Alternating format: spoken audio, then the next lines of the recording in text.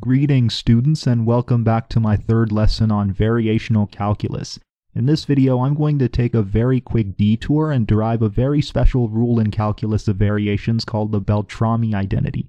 We'll begin by supposing that we have 2 points A and B, given by x1, y1, and x2, y2 respectively. What we want to do is find some function of x that makes the following functional or function of functions stationary. We already know from the previous video that we can find this function f of x using the Euler-Lagrange equation, which is just a differential equation that looks like this. The partial of f with respect to y minus the derivative of partial f partial y prime with respect to x equals 0. Now the Beltrami identity is a special case that comes from the Euler-Lagrange equation, and it applies when our capital F, the quantity inside the integrand of the functional, does not explicitly depend on x. In other words, its partial derivative with respect to x is 0. So let's go ahead and derive the Beltrami identity. I'm going to just copy-paste the Euler-Lagrange equation for our quick reference here. The first thing in this derivation that I'm going to do is multiply both sides of Euler-Lagrange by y prime. The resulting equation I'll call equation 1.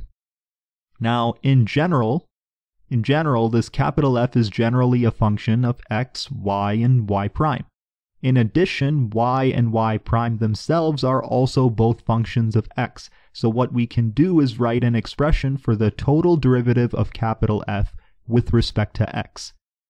This total derivative can be written in terms of the partial derivatives using the chain rule, and in this case df dx would then just be the partial of f with respect to x plus the partial of f with respect to y times the derivative of y with respect to x, which is just y prime, plus the partial of f with respect to y prime times the derivative of y prime with respect to x, which is just y double prime.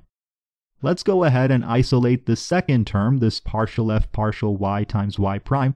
Let's isolate the second term and move everything else to the other side of the equation. The resulting expression I'm going to call equation 2. Interestingly enough, this exact same quantity, the y prime times partial f partial y that I just isolated, also appears in equation 1.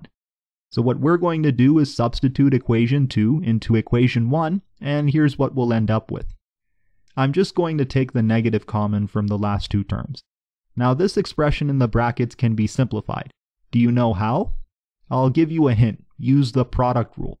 And if you did use the product rule, or more precisely the reverse of the product rule, you'll realize that this expression in the brackets is just d dx of y prime times partial f partial y prime. Let's now move this partial f partial x to the right hand side, and let's take the derivative term with respect to x, the d by dx, common from the left hand side. Now when this capital F, that was the integrand in our functional, when this capital F has no explicit dependence on x, then its partial with respect to x is just 0, as we said earlier. So if we integrate both sides with respect to x, we will end up with capital F minus y prime times partial capital F partial y prime equals our constant of integration c.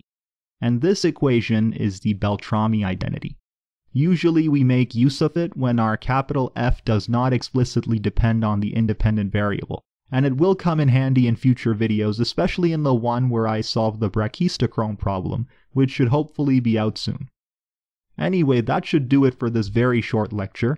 I'd just like to finish off by thanking my patrons Jacob Soares and Jennifer Heffman for donating at the $5 level or higher to my Patreon. If you would like to become a patron, I've put a link to my Patreon account in the description, and you can support me there if you wish. So that's it. If you enjoyed the video, feel free to like and subscribe. This is the Faculty of Khan, signing out.